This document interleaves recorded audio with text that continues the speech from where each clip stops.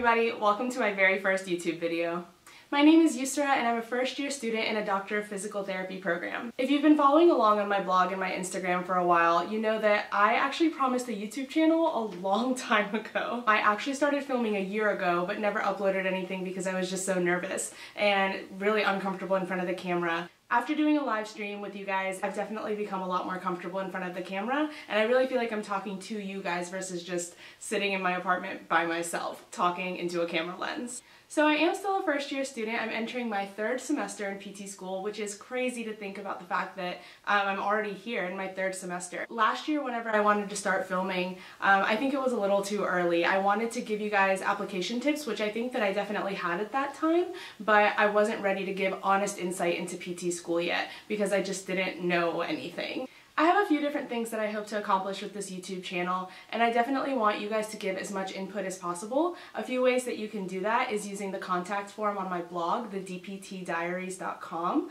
Otherwise, you can contact me on Instagram at thedptdiaries. Just shoot me a DM if you have video content that you want to request, blog posts that you want me to write. Anything is fair game. Definitely reach out. Please do not hesitate to contact me. People who I've edited essays for and just everyone that I communicate with on a daily basis on social media and through my blog can probably attest to the fact that I don't bite, I am pretty friendly, and I will get back to you as soon as I possibly can with all this grad school work on top of everything. So, into why I'm actually starting this YouTube channel. On this channel, we're going to be discussing application advice, essay writing tips, interview tips, emailing admissions and the right way to write those emails, because there can be a wrong way. When I was applying to PT school, I didn't have a YouTube channel and I didn't really have very many blogs online to guide me. I didn't feel like I had someone to look up to. I didn't feel like I really understood what I was getting myself into in terms of the school side of things. I felt like I understood the profession pretty well. I had done a lot of shadowing and a lot of working, and especially in an inpatient acute setting,